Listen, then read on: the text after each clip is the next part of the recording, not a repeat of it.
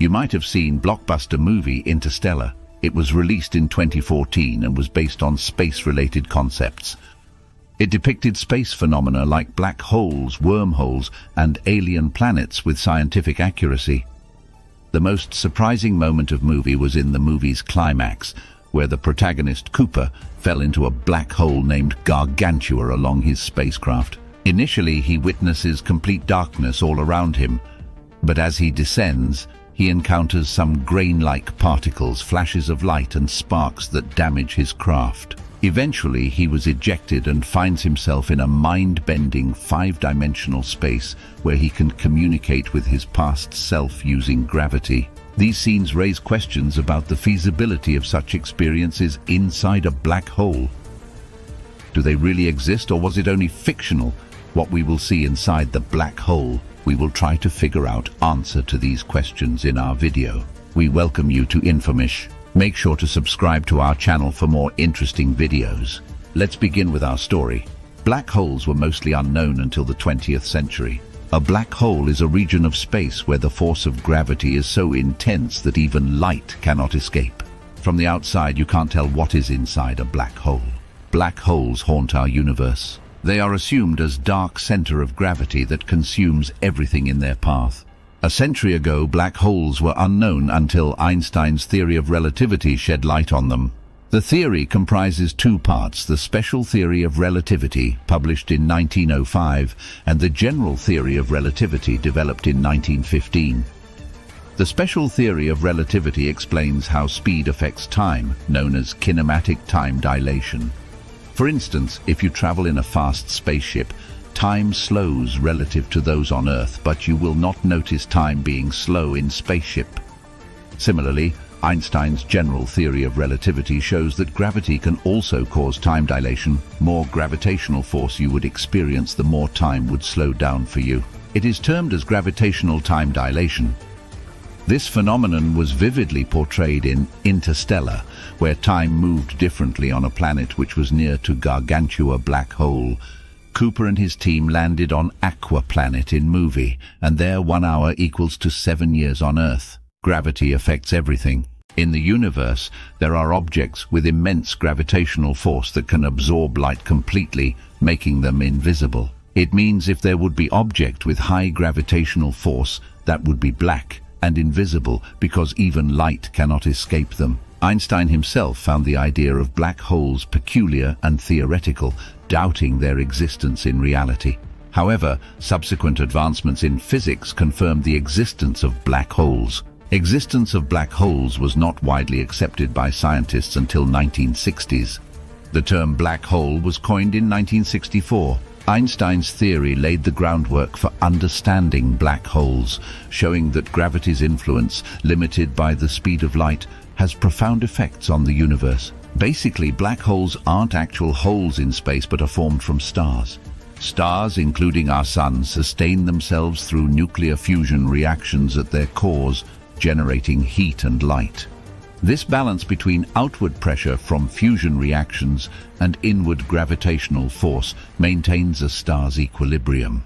However, when a star exhausts its nuclear fuel, the outward pressure diminishes, leading to gravitational collapse. The fate of the star depends on its mass. Smaller stars become red giants. After that, it becomes planetary nebulae or transforms into white dwarfs, while larger stars called red supergiants collapse and eventually explode in and turns into a supernova.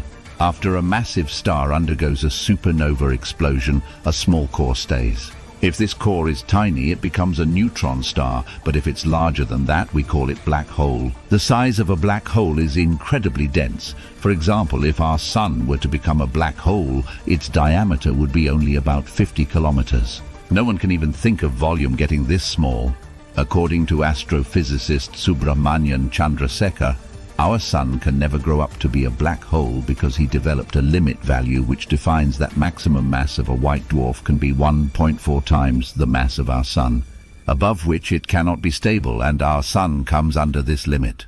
Black holes come in several types. Stellar black holes. These are the most common type of black holes formed by stars and estimated to be around 10 million to 1 billion in our galaxy.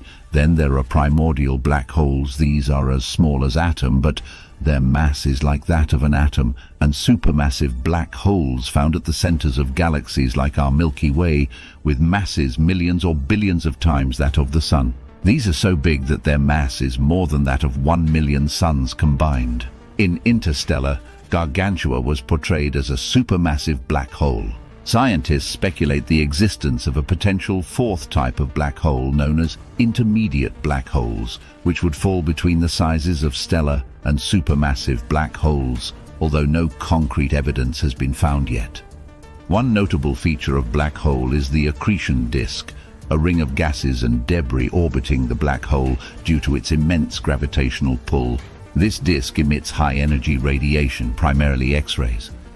The portrayal of the accretion disk in Interstellar was quite accurate, except for its color. While the movie portrayed it as orange, in reality, the disk emits X-rays, which are not visible to the human eye. The actual color of the disk would be closer to blue. The first photo of a black hole, taken in 2019, also used the orange-yellowish color to represent the accretion disk. One notable feature observed in the actual photo is that the particles on one side appear brighter than the other side due to the Doppler beaming effect, indicating their direction of spin.